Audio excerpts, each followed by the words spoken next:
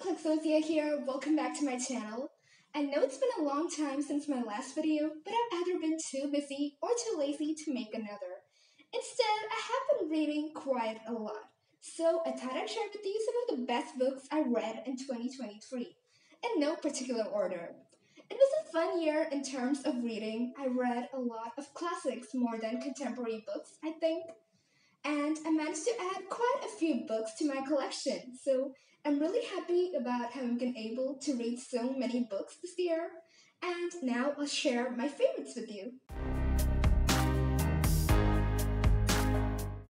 To begin with, The Book Thief by Markus Zusak. I absolutely love this book. I would highly recommend this to anyone. It's about a young girl in Nazi Germany who comes to live with her foster parents and steals books, hence the title.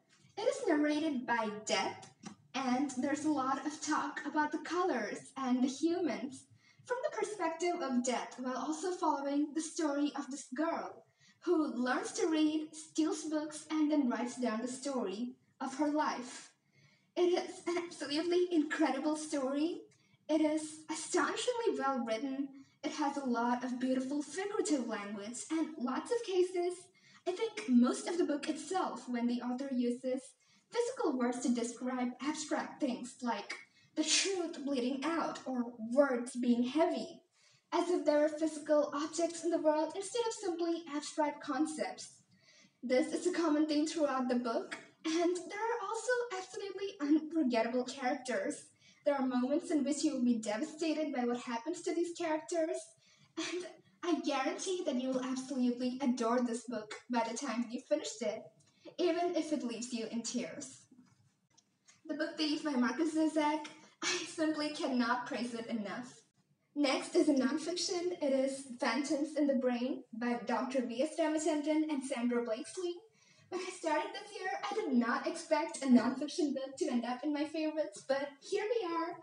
And I also never expected to read a nonfiction book with as much interest as I would read fiction, but I did it with this one because it was so wonderfully written and it simply kept the pages turning just as if it were a story. And a lot of the conditions detailed here were presented as if they were a story, like stories about patients turning up with these interesting syndromes. And it is so well explained that the general reader is easily able to understand it. I also appreciated all the literary quotes interspersed throughout this book, and it was really fun to read. And it also made me really curious about the most mysterious organ of all, the brain, and the way it works, about all the things that go on behind the scenes, and the way we perceive the world. It describes a lot of interesting syndromes like phantom limbs, the neglect syndrome, and many, many others. It also talks about the way we see the world and about vision and the brain. I could not put this book down, and I would also highly recommend this to anyone. This was Phantoms in the Brain by V.S. Ramachandran and Sandra Blakeslee. Next is Midnight Children by Salman Rushdie.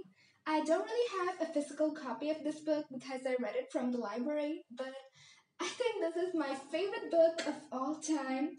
It is absolutely hilarious, incredibly well written. It was my introduction to magical realism, and I absolutely loved it. I loved everything about it, from the way the story was narrated to the story itself, which was so incredible and unexpected and often quite ridiculous, but it was really fun and interesting and made me laugh out loud so many times. The story follows the main character, Salim, relate the story of his life to his friend, a mighty pickle woman named Padma, from the time his grandparents first met to the present moment, and it takes you through many years of pre-independent Indian history and also many years after India's independence until the 1970s, I think, 1977 if I remember correctly. I was so mesmerized by it. Like, I did not expect the story to turn out the way it did, and it was so incredibly written that I had never seen anyone write like that before, which is why it ended up as my favorite book of the books I read in 2023, and also the best book I've read in my life so far. The next book I'm going to talk about is Time Shelter by Georgi Gospodinov, translated to English by Angela Rodel. Now, this book actually won this year's International Booker Prize, and once you read it, you'll know why it did, because it is absolutely brilliant. Now, when I first read it, it was slightly confusing, I'll admit. Like, I read about 80 pages, but then I didn't really understand it, so I had to go back and start over. But the second time, it really was much clearer, and I'm so glad I pressed down because, in the end, it truly was a rewarding experience. It is packed with a lot of observations and thoughts about time and the way it moves, because there's a lot to do with time in this book, as the title suggests. It is about opening up clinics of the past, which is like reproducing the style of a decade inside a building to treat Alzheimer's patients by synchronizing their internal times with the time outside of them. Like, if a person feels that they're living in the past in a particular decade, like the 1960s, then having them in a room which is decorated in the style of the 1960s could make them feel better or happier. And this was the idea with which the character Gaustin started his clinics of the past, but this eventually became a much greater thing and almost a disaster, in my opinion, when even normal people who are not suffering from any disease of that sort started to seek out these time shelters just in order to escape the present and to return to the simpler times of the past when they were much younger, healthier, and happier, to relive the past and to reject the present, basically. And the whole of Europe moves towards this. That is the story of this book, but it is so much more than just the plot.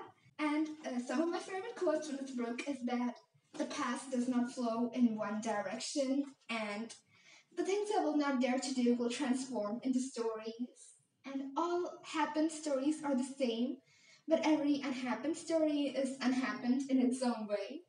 I really love that, but one thing I found slightly irksome when I started reading this book is that all the dialogues are not written separately, or they're not given any single or double quotes around them. So at first it was slightly annoying to sort of pick out the dialogues from these, because there was no partition between the dialogues and the remaining part of the text. But overall, it is an extremely rewarding read, I think. I loved it. The concept is brilliant. It is well written, and I really hope to be able to read the original one day if I ever manage to learn Bulgarian. Until then, I think the translation will have to surface, and I really love this. I would also highly recommend this to anyone.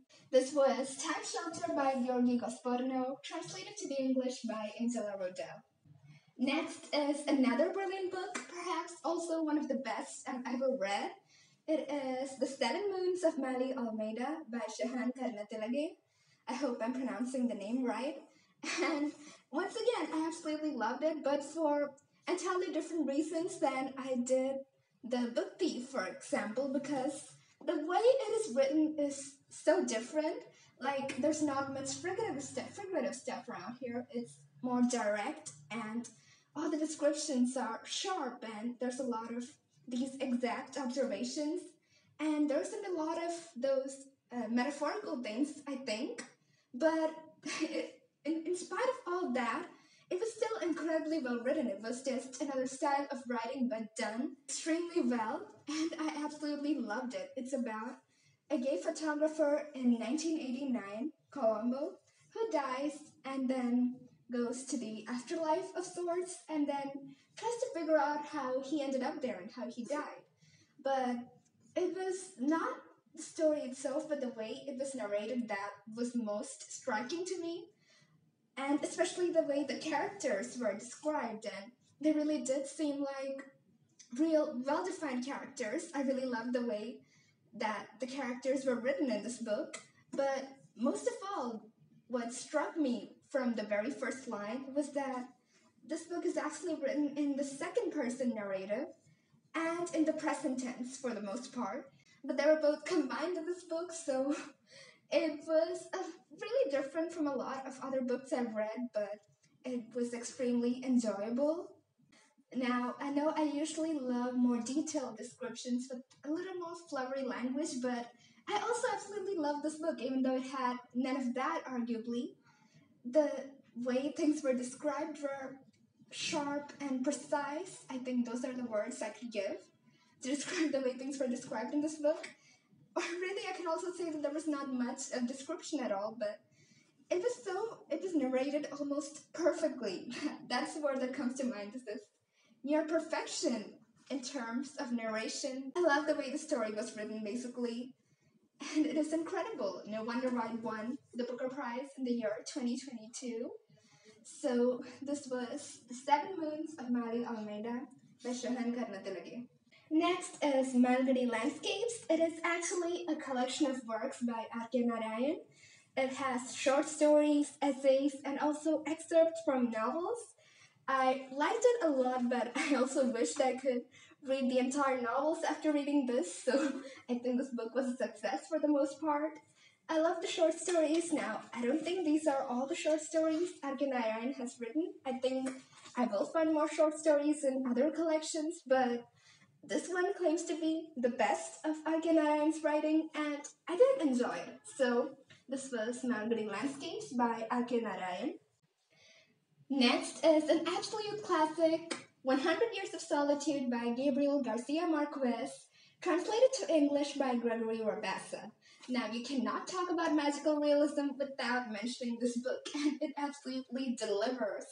It is the story of the Buendia family who live in the town they built along with other people called Macondo, and basically that is all I can tell you because the plot is extremely intricate. I mean, they've even provided a family tree at the start for those who might get confused. And yeah, it really could be confusing because the plot is not normal. It is extremely meandering, but linear for the most part, I think. But there is a whole lot of foreshadowing in the plot, and it is amazing. Extremely fun. I think fun sums up the experience. I love the ending and the story itself. It is, of course, ridiculous in some places, but an excellent read, and I'm so glad I was able to read it this year. It is an amazing book, really. I've enjoyed every moment of reading this, and truly, I've got no words to describe it. So, this was 100 Years of Solitude by Gabriel Garcia Marquez. This edition translated by Gregory Rabassa. Next is the novella Heart of Darkness by Joseph Conrad, and once again, I cannot recommend it enough. It is a great book, in spite of how short it is lengthwise. It follows Charles Marlowe as he journeys up the Congo River in Africa to locate and bring back a certain mysterious man named Mr. Kurtz, who's the master of a station there, supplying ivory down the river. And it is about the kinds of people, mostly the natives he meets along the way, the changes that take place in men at such extreme isolation from everything they've ever known, from lifestyles so different to what they were used to. And it is about these changes that the book talks, or rather, the character of Charles Marlowe speaks in the book in such depressing detail. It is a bleak story. It is not positive or happy as the title must have presaged. It is still brilliantly crafted because it really does create an effect, I think. It really does make you think about these people who trudge through such deep, dark, and mysterious locations in a continent which was so unexplored at that time, about those uncontacted tribes there who live so differently from these people. It is actually narrated by another character and not Charles Marlowe, who in fact tells his story to that character. A great book, absolutely recommended. Really loved it. There's this harrowing effect of this book that I can't really describe at present. It is almost like a chilly feeling in your bones. It's really dark. You're really going into the heart of darkness with this one. And it is mysterious, almost terrifying in some places. And I do love the way it is written. And I loved how mysterious the character of Mr. Kurtz was all throughout the book. And then we finally get to meet him. And we get to compare our expectations with what we find there. And all about that, and it's really about the way in which this journey up the Congo River changed the life of this character named Charles Marlowe, changed his perspective on life.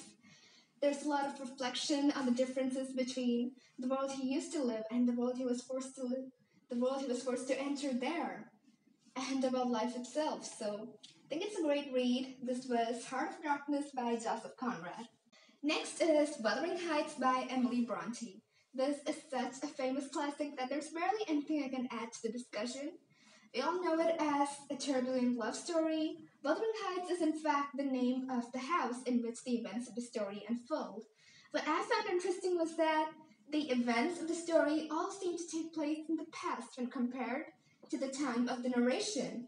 The narrator is also interesting because instead of being one of the major characters of the story, he is an outsider entirely, who is more like an intruder into their lives, and he's actually told the story by the old housemaid at Wuthering Heights, Nellie Dean, and that is how we learn the story too. So I felt like it was almost like the author had created this character of Mr. Lockwood so that we would also be able to learn more about the characters at Wuthering Heights, almost like an intruder, just like Mr. Lockwood does.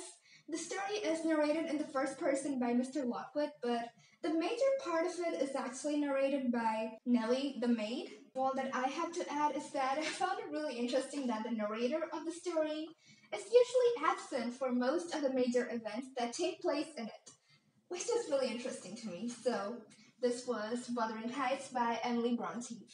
Next is another book I don't physically have with me. It is a collection of short stories, actually.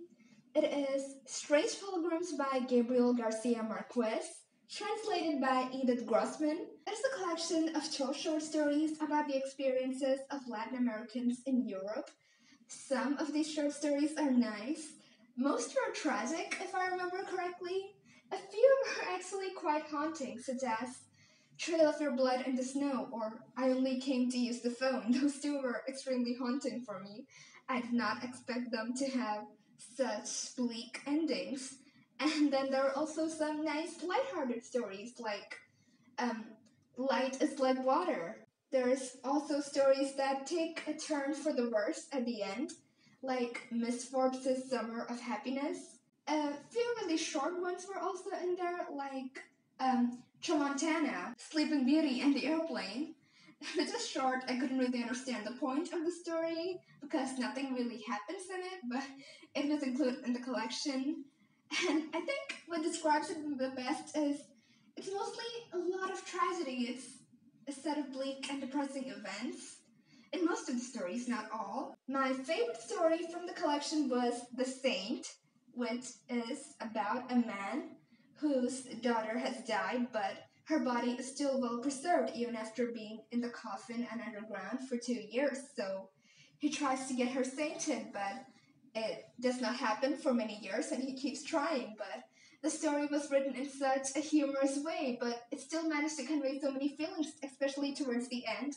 Those feelings of nostalgia when our narrator returns to Greece only to realize that all of the things he had seen in the past were gone, but only this friend remained who was still trying to get his daughter sainted. I thought that story was really wonderful. That was my favorite, but all of the stories in the collection were well written, so I would recommend that.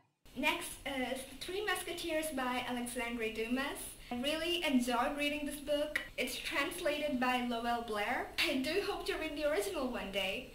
It was really fun. The story was the interesting part, and I also loved the way the dialogues were presented. I enjoyed the plot even though it was tragic at the end, and I absolutely loved every moment of reading this book. It was incredibly hilarious.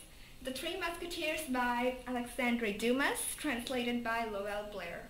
Finally, I would like to end this list with a perennial classic known and loved by everyone, Pride and Prejudice by the one and only Jane Austen. I did love this book, especially the dialogues. The dialogues were great. They're wonderful, amazing. It tells the story of the Bennet sisters, especially Elizabeth Bennet. And of course, everybody knows the story. A lot of people love it, and I also absolutely enjoyed it. But I still think Emma by Jane Austen was better than Pride and Prejudice. I read Emma last year, which is the reason why it's not on this year's list. But still highly recommend it. It's a great book. There's a reason why it's a classic. Go read it. So that is the end of my list of the best books I read in 2023.